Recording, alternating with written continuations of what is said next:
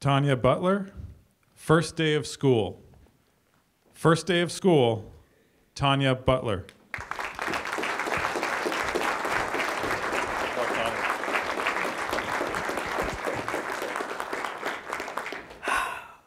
The first day of school.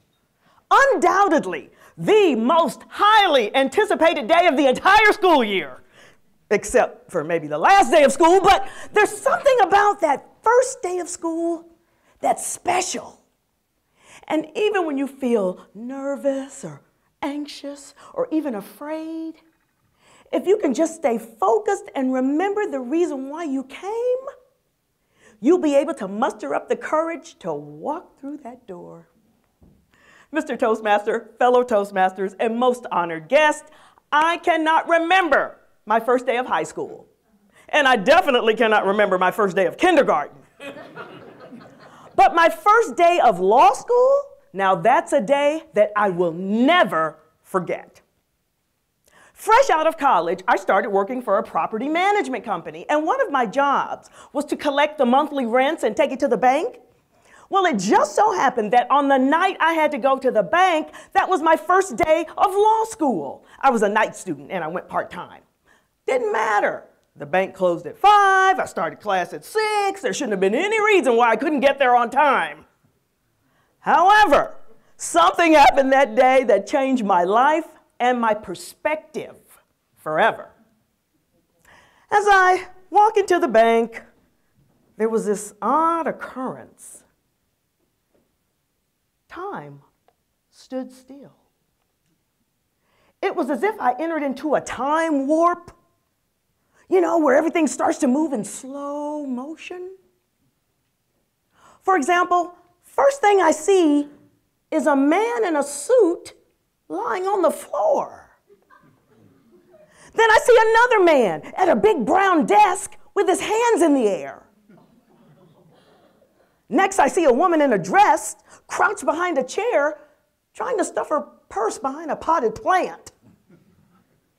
As I move closer, I see a bank teller crying.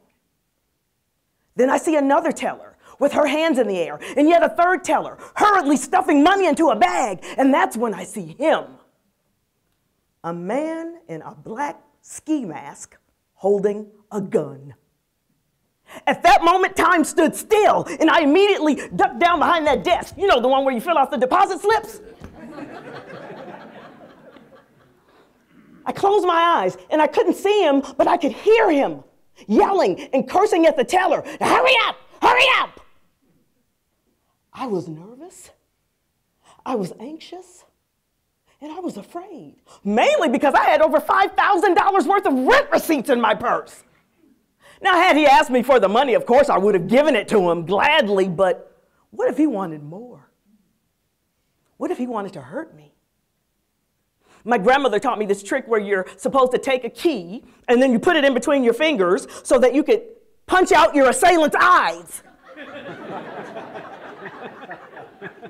I didn't know if I was going to use that or not, but I knew one thing: I was not going to leave this world without a fight. Fortunately, I had no use for my makeshift stabbing device because the robber jumped over the counter, flew out the side of the bank, and into the streets. The bank manager then runs around to every door, locking it. He sounds the alarm, and then he says, no one is allowed to leave the bank until the police arrive. Excuse me? I got somewhere to go. I have to be in class in 30 minutes, and it's going to take me at least that long to get there. But to no avail, my argument failed. We had to wait for the police, and one by one, they interviewed each of us. By the time they got to me, it was 6 o'clock, and I was late for class. I go to school anyway, and as I stand at the door of the classroom, I'm nervous, I'm anxious, I'm afraid.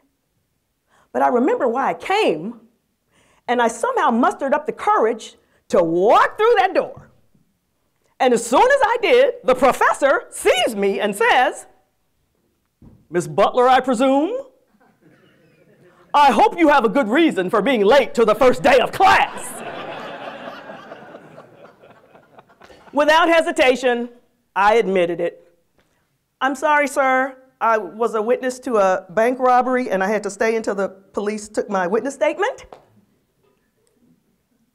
He looked at me, he looked back at the board, and then he just kept on writing. Of course, after class, I explained to my classmates and to my professors what had happened.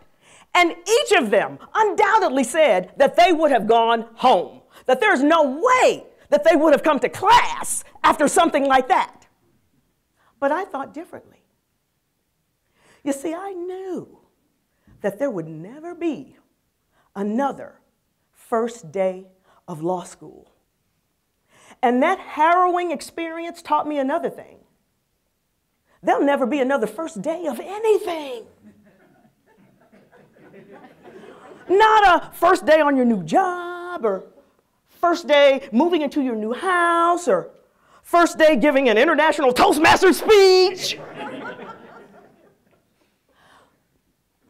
And no matter how anxious or nervous or fearful you are, if you just stay focused and remember why you came, you will somehow muster up the courage to walk through that door. And who are we to let a little old bank robbery ruin our first day of school? Mr. Toastmaster. Good job, Tonya.